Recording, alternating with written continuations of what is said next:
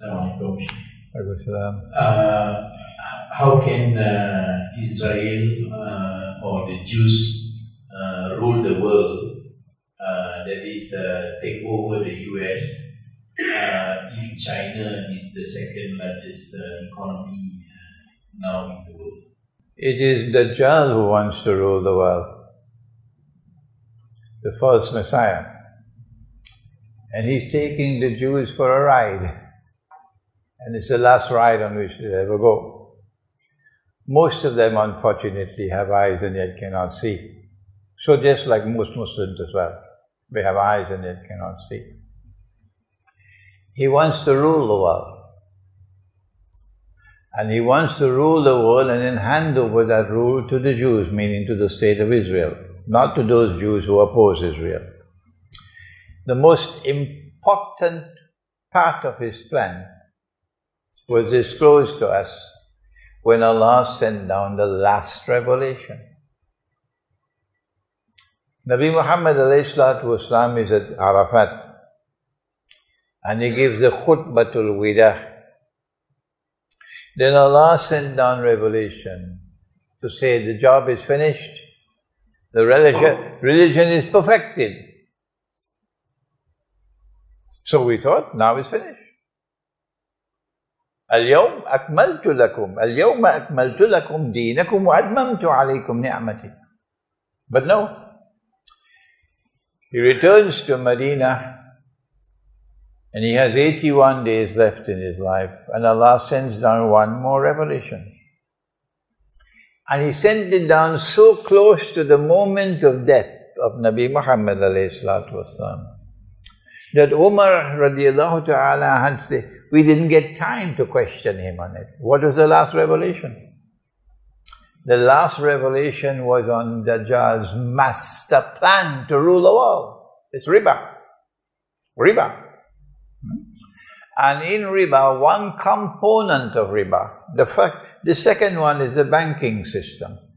But the first one is the monetary system. What is money? And they have already achieved it.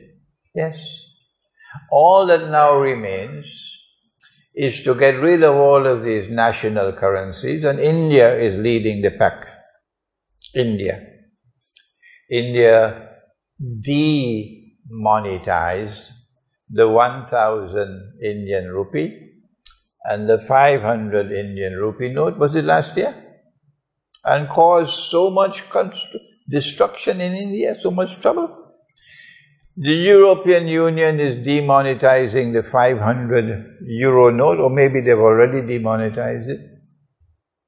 And around the world now they're demonetizing the big notes. And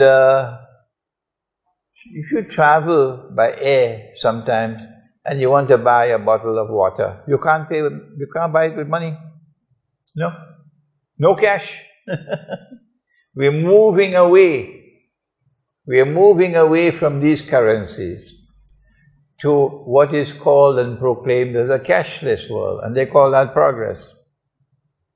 They call that progress. But if you are faithful to the truth which came in the Quran, you will understand that the rope is tightening around your neck. And they will soon come with one universal currency for all of mankind. Of course it will be electronic. And be controlled by one central bank. So goodbye to state sovereignty. Goodbye to state sovereignty. Which is why they are inundating Europe with refugees today. That's why they are inundating Europe with millions of refugees today. Because state sovereignty has to go. Nationalism has to go. It is one world society coming, and one world government, and one currency. And that one currency for all of mankind is slavery for us. So it's not a question of how are they going to establish their rule over the world. They have already done it while the scholars of Islam were sleeping. You have to excuse my anger. Oh yes, those of you who know me, would know that I have been, even here in Malaysia, for 25 years now. So if I show some anger, you have to excuse me.